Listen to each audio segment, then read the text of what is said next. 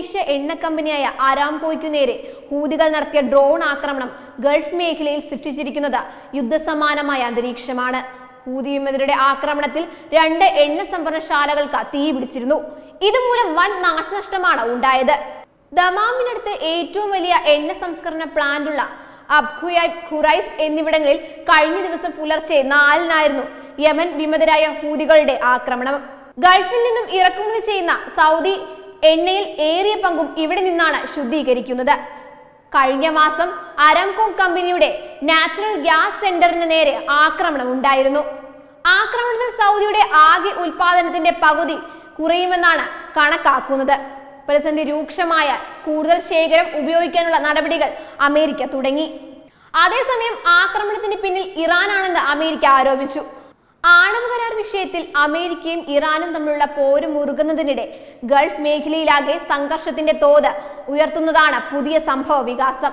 ആക്രമണമുണ്ടായ Saudi ദേശീയ എണ്ണ company അരാംകോയുടെ അബ്ഖയിലെയും ഖുറൈസിലെയും കേന്ദ്രങ്ങളിൽ ഉൽപാദനം നിർത്തിവെച്ചെന്ന് സൗദി ഊർജ്ജ മന്ത്രി അബ്ദുൽ അസീസ് ബിൻ സൽമാൻ രാജകുമാരൻ അറിയിച്ചു. പ്രതിദിനം 57 ലക്ഷം ബാരൽ എണ്ണയാണ് ഇതോടെ നഷ്ടമാവുക. പ്രതിദിനം ആഗോള എണ്ണ ഉൽപാദനത്തിലെ 5%മാണിത്. ആക്രമണത്തിന്റെ ഉത്തരവാദിത്തം ഹൂതികൾ ഏറ്റെടുത്തു. ഈ 2 കേന്ദ്രങ്ങളിലും 10 ഡ്രോണുകൾ ഉപയോഗിച്ചായിരുന്നു ആക്രമണം.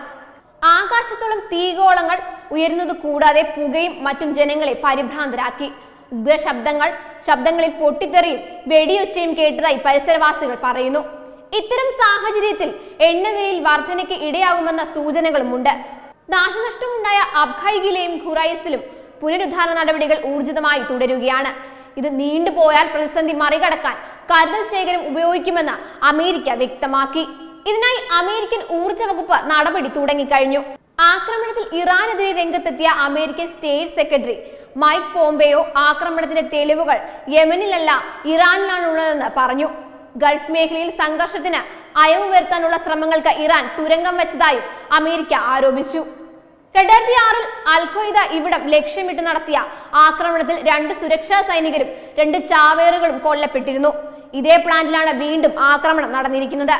2015 മുതൽ സൗദി സൈന്യത്തിന്റെ നേതൃത്വത്തിലുള്ള സഖ്യസേനയും യമനിലെ ഹൂതി വിമതരും തമ്മിലുള്ള പോരാട്ടം തുടരുകയാണ്.